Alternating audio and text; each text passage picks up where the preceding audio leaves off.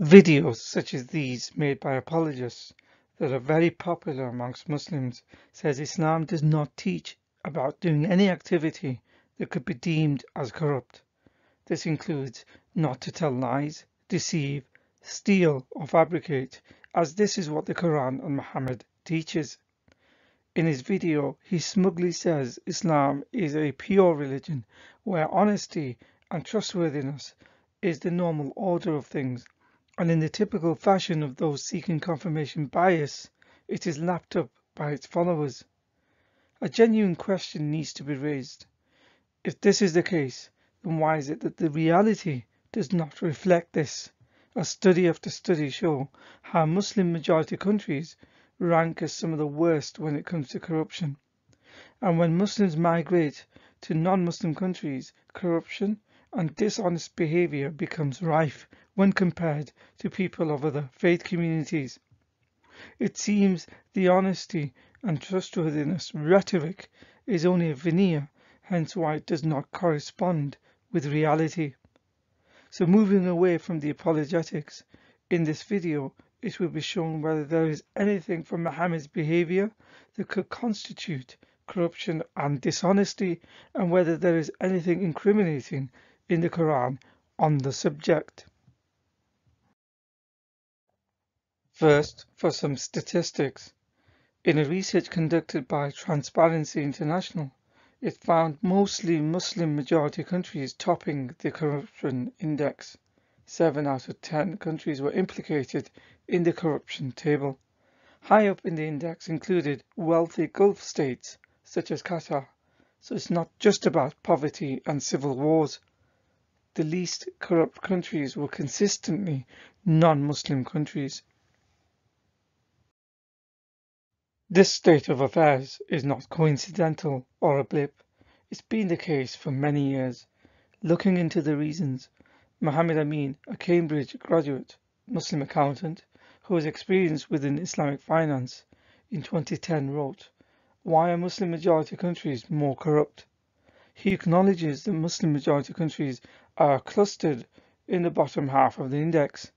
The lower a country ranks, the greater the perceived level of public sector corruption.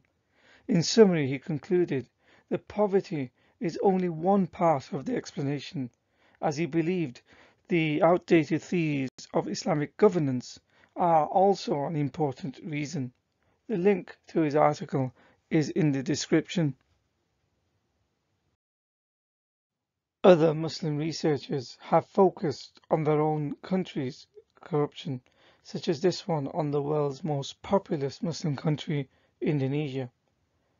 Due to so many studies finding Muslim countries to be corrupt, University of California, Berkeley's professor, Dr. Stephen Fish, focused onto this topic into more detail. He uncovers his findings in chapter 4 of his book.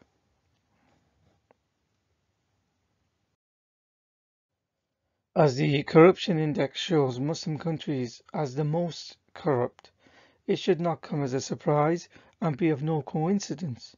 Muslims' own role model, Muhammad, behaved in a manner that could only be deemed as corrupt, and that is being generous, as his behavior was far worse. Firstly, he allowed lying and deception to further his cause, even if that meant killing someone to get rid of them because they merely upset him. For example, this hadith in Sahih al-Bukhari recounts the murder of a non-violent Jewish man called Ka'b bin Ashraf. He was a poet whose fatal mistake was that he only criticized Muhammad for his killing of Meccans at the Battle of Badr. So at Muhammad's insistence, he sought out someone to assassinate him. A Muslim called Muhammad bin Maslama agreed, and Muhammad, the Prophet, agreed and approved and said bin Maslama can lie or use any form of dishonesty or deception to gain Ka'b's trust. So he did as Muhammad commanded by pretending that they had turned against Muhammad. When Ka'b believed them and allowed them to get close, they killed him. In very much the same way as Muslim terrorists do today, they severed his head and then shouted Allahu Akbar. They took his decapitated head and presented it to Muhammad, who praised Allah for the action and thereafter ordered to kill every Jew. This is mentioned in Kitab al-Tabaqat, written by early Muslim scholar Ibn Sa'ad, volume 2, page 37. It is quite a shame and embarrassing that Muhammad was accused of stealing by his very own followers. This is referenced in Quran verse 3161, which was revealed to exonerate him. A red velvet cloth went missing after one of his raids, and some of his fellow Muslims accused Muhammad of having taken it. They could only do this if they did not fully trust him. To date, that red velvet cloth has never been found. Despite the apologetics of Muhammad being known as an honest and trustworthy man, apparently even amongst non-Muslim pre-Islamic pagans, in reality he did not have a good reputation even amongst his own peers, as he was in the habit of ordering caravan raids. He was associated as a criminal, which he himself proudly acknowledges. For example, in Sunan Abu Dawud 3666, Muhammad says, "Rejoice, you group of Sa'alik." Here the actual word from the hadith is shown circled in red. In this source called Sunnah.com, it translates the word Sa'alik as poor, but it does not actually mean this. The Arabic word Sa'alik actually means thieves, murderers, swindlers, tramps, vagabonds.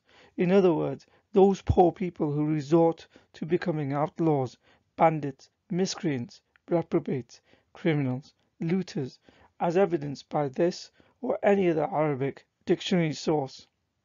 In Sahih Bukhari 3516, it confirms the type of people that were his followers when it says, quote, Al-Aqra ibn Habis said to the Prophet, "Nobody gave you the pledge of allegiance but the robbers of the pilgrims," i.e.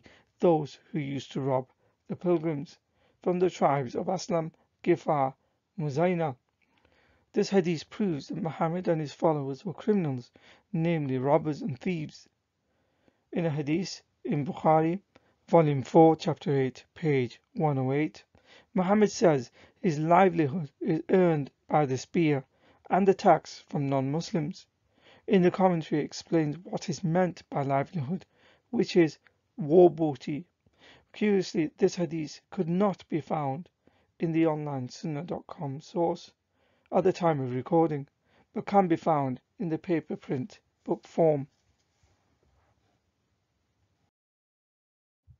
Muhammad was indeed a swindler, as he made his prophethood into a business when he was asking for money for consultations with him. Quran 58:12 was revealed about this. In the commentary it says no one paid him this consultation fee except Ali, who spent every bit he had, meaning Muhammad made his prophethood into a business enterprise. It gets worse. He took from his own cousin and son-in-law for consultations, knowing he did not have much, yet still took from him anyway until he had nothing more left to give. As no one else gave him anything, the clause, "if you do not find the means," was revealed to say people no longer had to give anything for consultations with him. But it's a redundant clause, as no one gave him anything anyway, probably realizing what he was up to, namely trying to make money by saying he was a prophet, something no other prophet did before him. Muhammad told people they can lie in certain situations. In Tirmizi 1939 and Abu Dawud 4921, he says lying is permitted in 3 cases for the Muslims. In various classical hadith collections, it mentions the hadith about Muhammad saying Muslims can use concealment to attain their needs. In Arabic, this form of deception is called kitman, which is a method of misleading people by not disclosing full details. The hadith has been authenticated by hadith classifier Albani, who says this hadith is authentic according to me.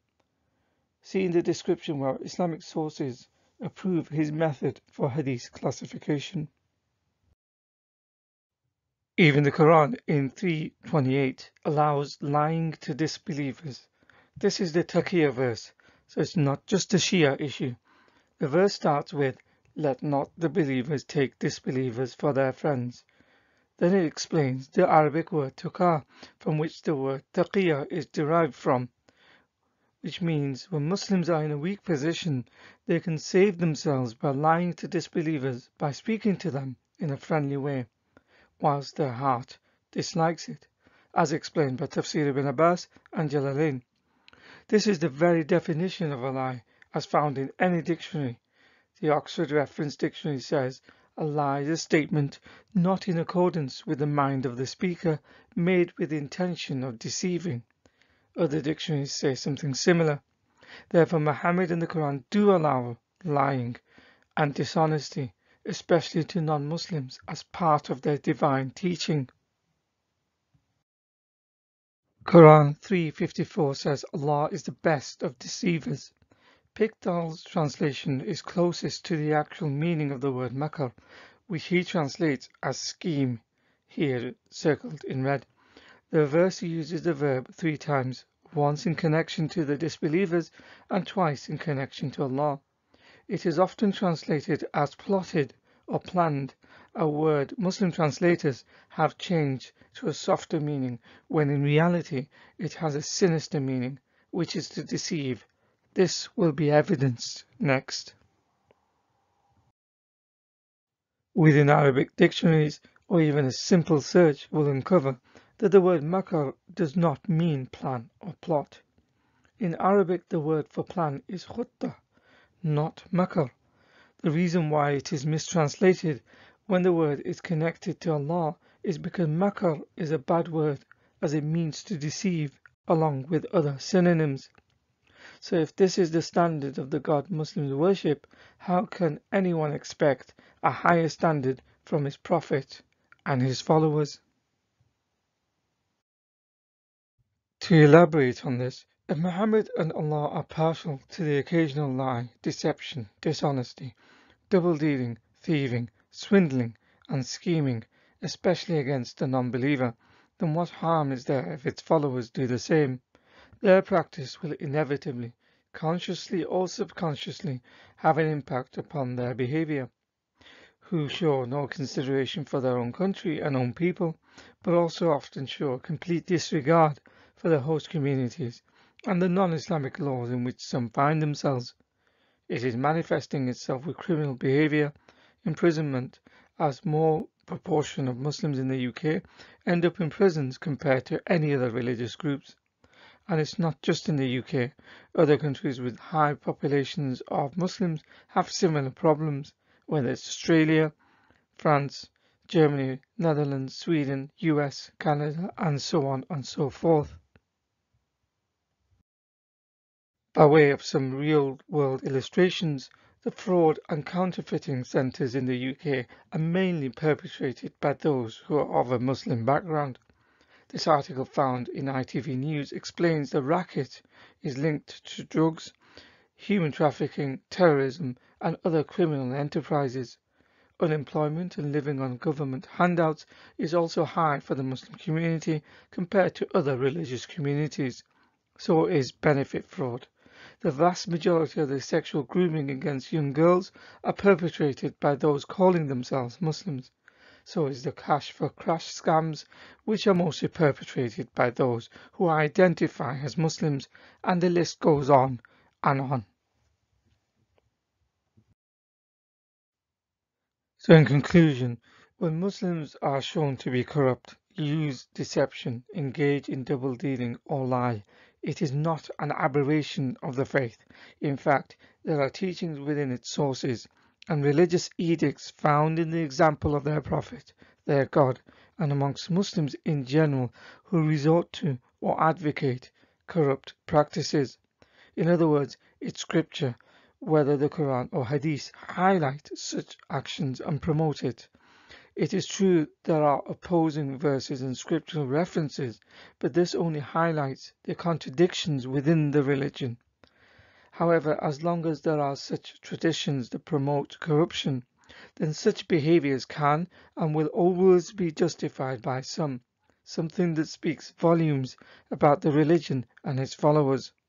The fact that the majority of the Muslims in the world do not engage in such activities is not an indicator that it is not part of the religion, nor do the majority of any faith engage in such activities, by the way. On the contrary, for Muslims it is argued that these people are better than their religion and their prophet. The point remains, as long as a significant and rising percentage do these practices, that in itself is statistically significant enough to warrant a discussion and the need to highlight such issues. This is opposed to the usual rhetoric of whitewashing the issue about how Islam only promotes honesty and truth, which is actually very far from the real truth.